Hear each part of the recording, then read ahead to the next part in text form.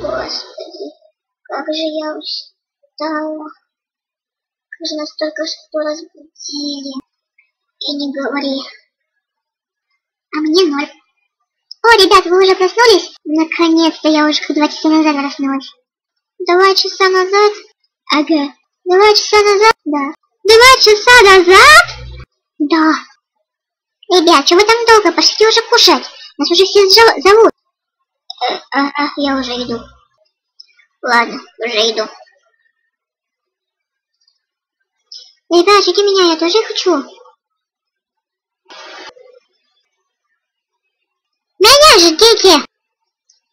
Так ведь еще и крылья перетрудить можно. Так что ждите меня, пожалуйста.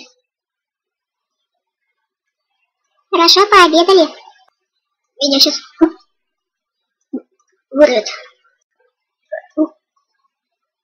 Чувствую, меня тоже. А мне понравилось. Что это за человек? Подождите меня здесь, я сейчас приду.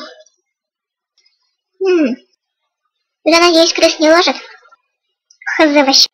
Мне тоже надо сходить. Ребят, прикинь, если бы все блюда делали из говна. Да что бы было? Будет. Пони и говно. Ребят, думаете, давайте на своих кроватках уже посидим? Аня, подойди, пожалуйста, к кабинету директора. Меня, кажется, зовут. Ну и тебя это тоже касается. Вот черт, а что я опять сделала? Ну, ненавижу я всех, ненавижу.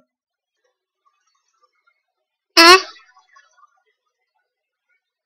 Все ложимся спать сейчас. Садик какой-то. Я обрежу. Но нам попало. И не говори, всего лишь уронила еду на пол. Специально. А я хлеб не съела. Почему тут уже жестокие такие законы?